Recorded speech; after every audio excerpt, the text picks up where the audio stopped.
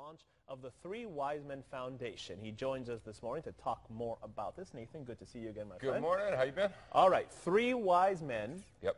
New foundation. Tell me first of all what it's all about, and then we'll talk about the significance of the name. So when I was a kid growing up, one of my closest friends were my cousins, Jeremy Wise, Ben Wise, and Bo Wise. And so we always called them the Three Wise Men because their last name was Wise, and there was three of them. And it was me and my little brother, and we all grew up together. And we all joined the military together. And we estimate that between the five of us, our family did over 3,000 days deployed overseas. Wow. Jeremy was a Navy SEAL. I was Marine, human intelligence, counterintelligence. Ben was an Army Green Beret. Bo, the baby Bo, the third wise man, was a Marine, and my little brother still flies F-18s in the Navy today. It's in the family. It's in the family, and you know, tragically, when you think about five people all in combat roles, so many things, the odds just aren't in your favor. And tragically, we lost Jeremy December 30th of 2009 in Afghanistan to a suicide bomber. And then just over 2 years later, we lost Ben, who was also killed in Afghanistan. And you know, over the course of the last year, as I've watched the scandal that plagued the VA, we've watched the horrible statistics of returning veterans with suicide and unemployment rate.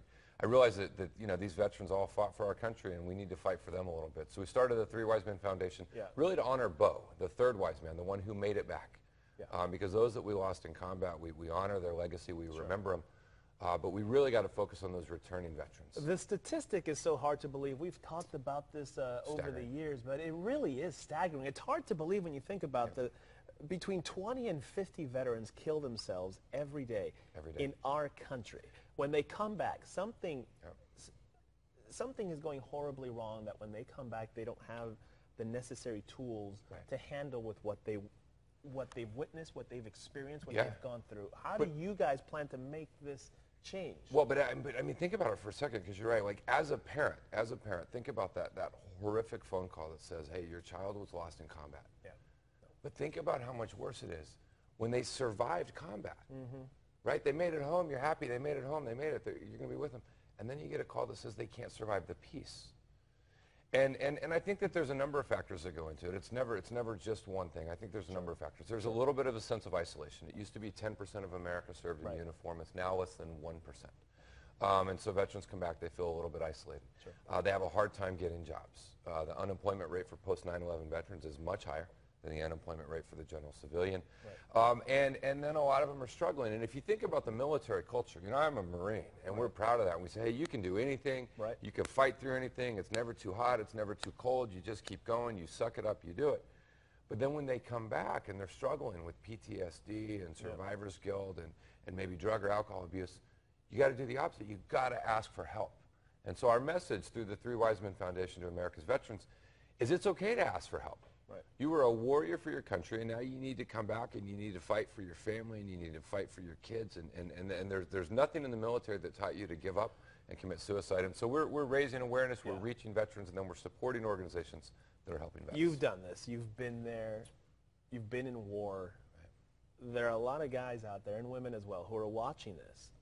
They're in the same boat now. They're struggling. What can you tell them when they feel alone? And you know that moment of isolation. You're in your apartment, or you're in your house in your room by yourself, you're watching TV, and there is nothing really lonelier than that moment when you think there's nothing. Address them right now. For even maybe the one person who's watching that you can help out right now with a message. And that's, I mean, and I think our message to them is simple. You know, it just says that we care about you. We know that what you went through is difficult and hard. And we want you to seek help. There's a lot of veterans out there who went through similar things. And, you know, Courage to Call is one of our local partners. It's a tremendous program. It says you have the courage to fight for our country. Have the courage and call to ask for help. You can call 211 here local in San Diego. You'll get a veteran, and a veteran who will walk you through and provide that help. And that message is easier to accept when it's coming from a veteran. Look, you're going to call there, and you're going to talk to a vet who knows what you're going through, who knows what you've been through, who's not going to judge you. But you've got to have that courage to call and ask for help. And, you know, everything in the military we taught you said that you deal with it, you fight through, you get it done, and you can't give up. And you can't give up. And that really is our message to veterans out there today, to say, look, we know you're struggling, we know it's hard, but there's a lot of people here who want to help.